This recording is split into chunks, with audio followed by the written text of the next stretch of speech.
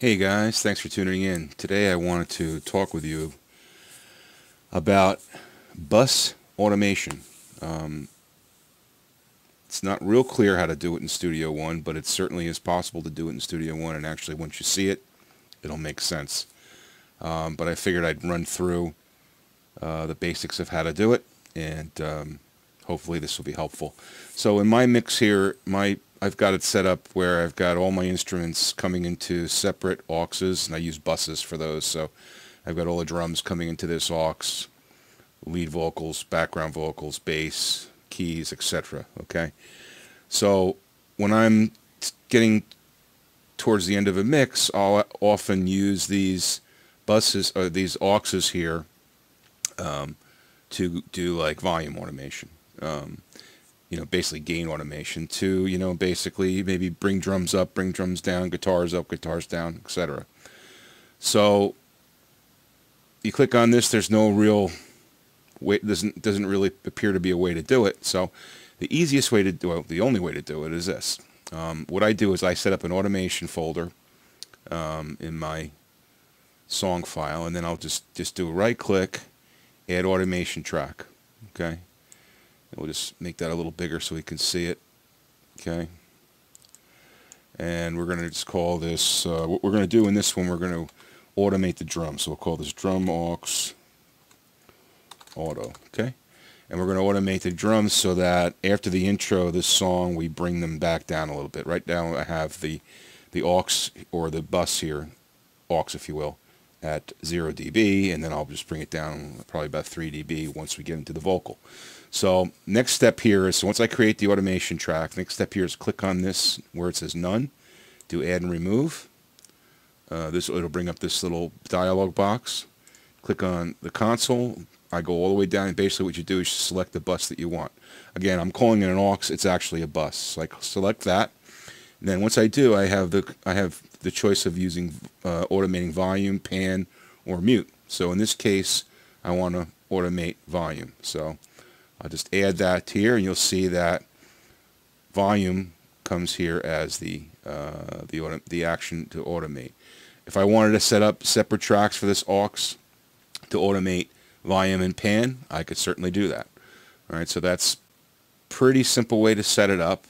Probably a good idea would be to color code that so that it matches the aux track, so I know what it's for. But it's going to be in this automation folder, and that's how I'll keep track of it. So all's left to do now is to automate, and I can do that a couple of ways. I could do it by clicking, which is one way to do it, basically clicking points and moving this up and down. Okay, that's one way to do it.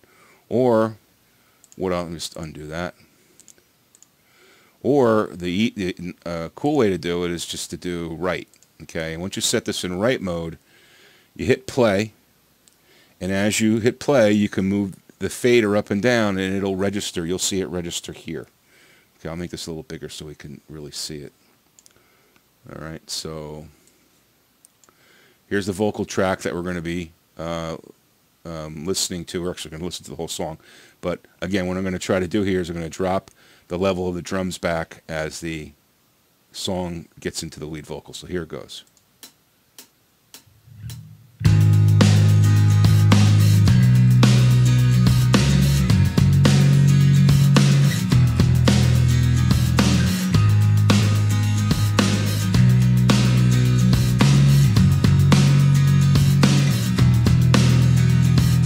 One step down, here I go. Feels like now I'm taking on the world alone, all alone. Saw you all tonight, and I gotta say, you really made me feel alright, but maybe wanna cry. So what? We said goodbye, but what the hell's a goodbye if it's not for life? If it's not for life, we're all alone.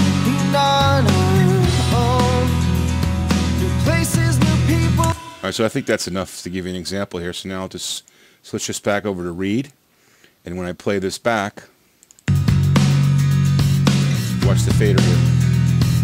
One step down, here I go. Feels like now I'm taking on the world alone, all alone. Saw you all and I gotta say, you really make me feel alright, but make me wanna cry. So what, we said goodbye, but what the hell's a goodbye if it's not for life? If it's not for life. There it is, pretty simple. So hopefully that was helpful. This allows you to have great control over the dynamics of your song. As I said, it's pretty easy to set up. So I hope that was helpful. Please comment, subscribe, check out our Twitter account. It's HomeTracks88 at HomeTracks88. Check out our Facebook account. It's Facebook/HomeTracks. Please like our Facebook page. We'll give you updates when we send out when I put up new videos and stuff. And thanks for watching, and have a great day.